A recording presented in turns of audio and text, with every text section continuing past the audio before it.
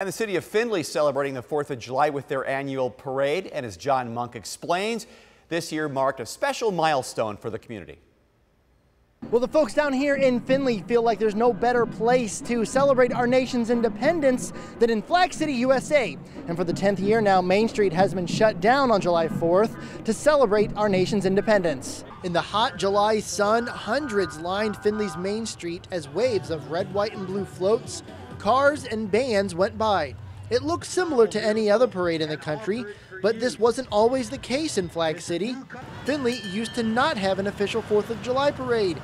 That is until Findlay resident Kevin Locke began the process to organize the first official city parade more than a decade ago. I'm really proud of everybody get involved and the people come to enjoy the parade. It is we're a long way for our country to be a great country, so a good day to appreciate the people. And along with friendly waves and candy being distributed to parade watchers, it only made sense that here in Findlay, flags were passed out as well. And for Findlay Cub Scout Pack 302, they took the morning to serve their community by handing out water as well. Well, part of Cub Scouts is giving back to the community, and what better way to do that and celebrate our country than to be here and give out water. And as friends and families enjoyed the morning's patriotic display, you could also see many veterans speckled throughout the crowd, enjoying the day of celebration for the country they served.